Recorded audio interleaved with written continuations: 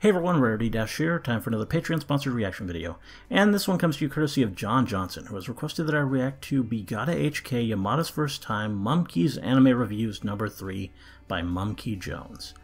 And, yeah, this one. I get my Patreon requests, the actual requests, at the start of each month after I send up a message after the payments process, and people reply to it with what they want to see.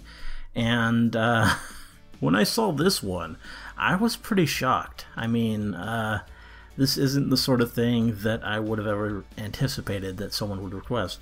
I mean, anime reviews, yes, but, like, this anime, which if you haven't heard of it, I'm not at all surprised, because this isn't an anime anyone remembers or probably cares about. B Gata H Kei came out like 8 or 9 years ago, and it's basically just disposable, ecchi trash.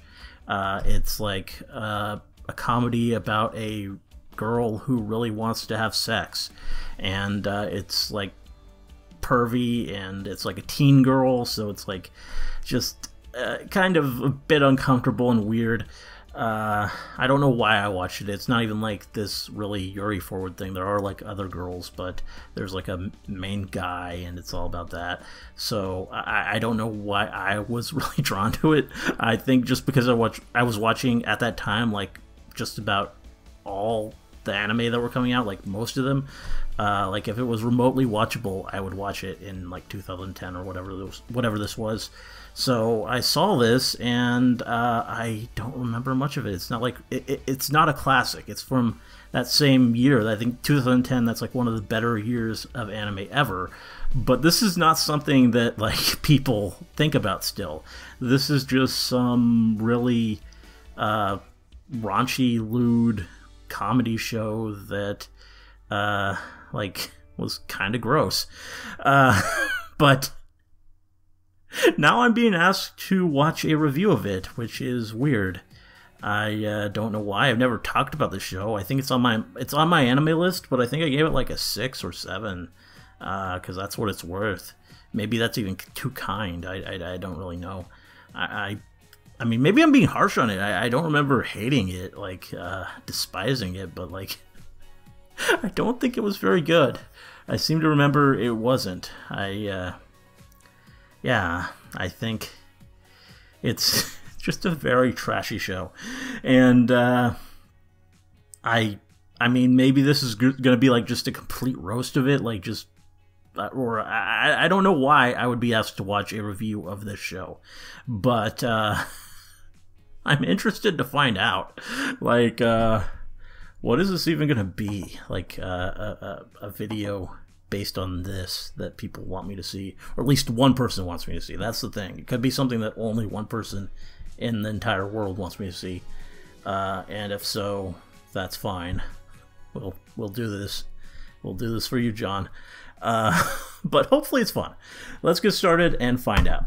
B Gata H Kei, Yamada's First Time, is a genuinely hilarious anime about high school romance. Is it?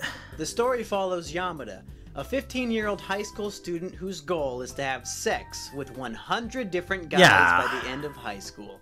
Now, I know what you're thinking. It's a show about a 15-year-old girl trying to have sex? Isn't that kind of creepy and perverted? Yeah. I can see where this viewpoint is coming from, but there are many things you have to consider. First of all, Yamada's First Time is a Japanese anime that takes place in Japan. And the age of consent in Japan is 13, which means, by Japanese standards, Yamada is well over the appropriate age to be pursuing sexual desire. The main problem is that most of us are thinking about a connection between age and sex from an American viewpoint. And in context with the rest of the world, this viewpoint is narrow-minded and highly problematic. I'm sensing some sarcasm there in his voice. The age of consent ranges state by state, from 16 to 18.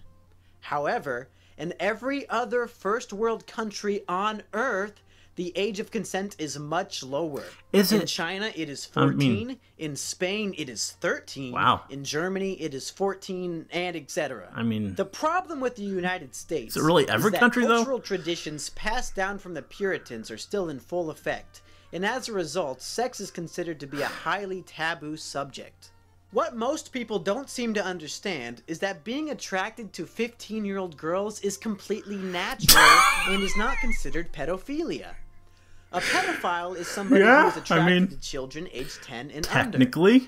This is completely unnatural because these children haven't undergone puberty yet. There are two other classes of underage attraction that most people like to ignore. The first is hebephilia, attraction to people aged 11 through 15, and the other is ephebiophilia, attraction to people aged 15 to 19. So no, being attracted to a 15-year-old girl doesn't make you a pedophile. It makes you an ephebiophile. And there is a huge difference that people need to understand. My uncle Alex was recently arrested for having sex with a 17-year-old girl. And he is now serving a 3-year prison sentence. There's no justice in this fucking world when a man can be in prison for entered having full-on sex rant with a girl territory now. that the rest of the world considers to be a mature adult. And now he's going to be labeled as a pedophile for the rest of his life, even though he isn't a fucking pedophile. He's, if anything, an ephebiophile. You fucking people are so obsessed with age, like that's the only thing that matters.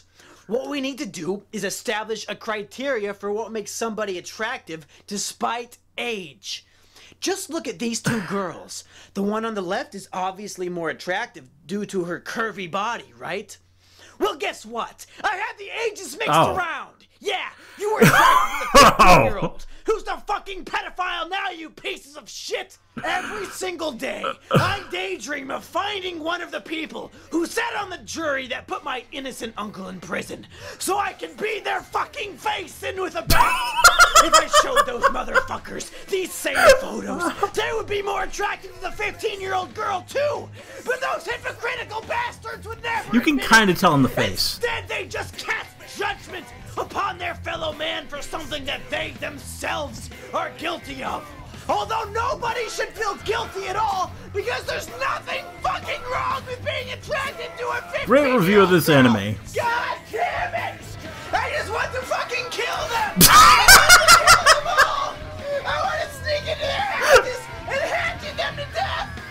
Those disgusting fucking hypocrites! They're gonna pay for what they did! They're gonna fucking pay! Well, this really devolved. God damn it! That's with the gorillas.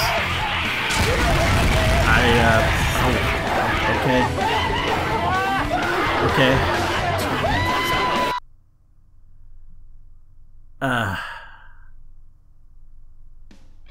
Well, that was the thing. I can kind of see why he wanted me to watch this now. I mean, it was a pretty great rant. Yeah.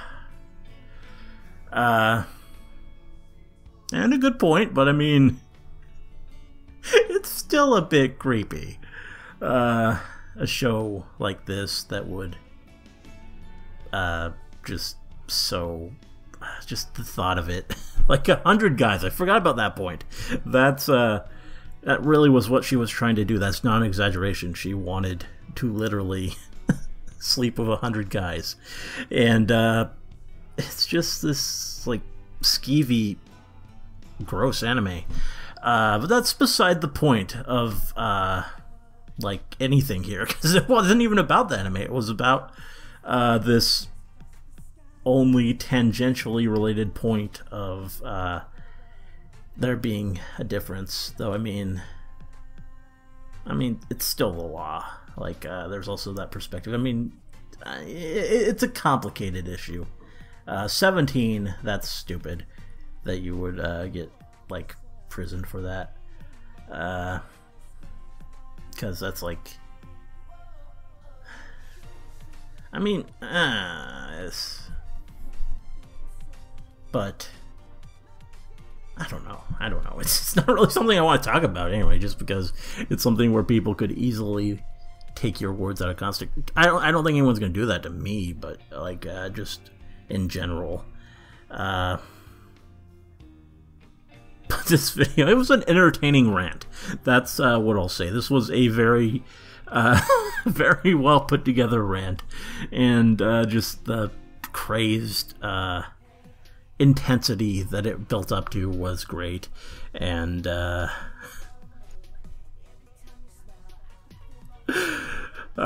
kind of love how little it talked about the anime, because the anime is so, like, empty. It's not really... I mean, I can't even remember much beyond the skeevy premise. Like, it might have been funny. I seem to remember some of it being funny. I mean, I watched it. I didn't stop watching it, so that means it probably had something in it that appealed to me.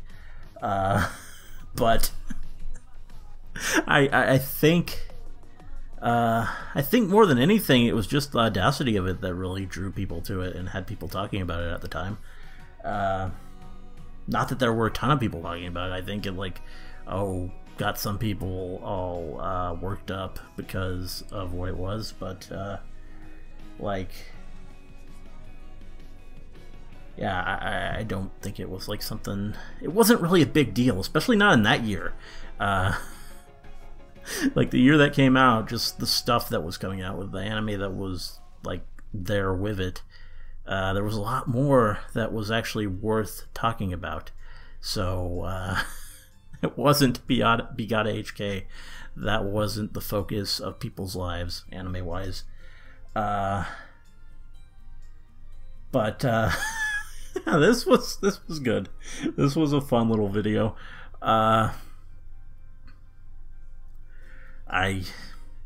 Yeah, not really much more I can say on the subject. It's kind of a bit uncomfortable, honestly. Like, yeah. But,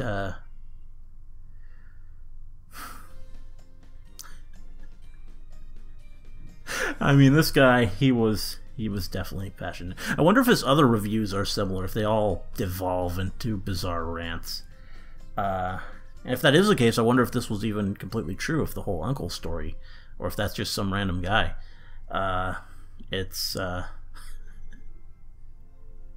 If he's just doing it for the comedy, then yeah, that's I respect that too. But I mean, if it's a real story, then that sucks. I mean, yeah, like,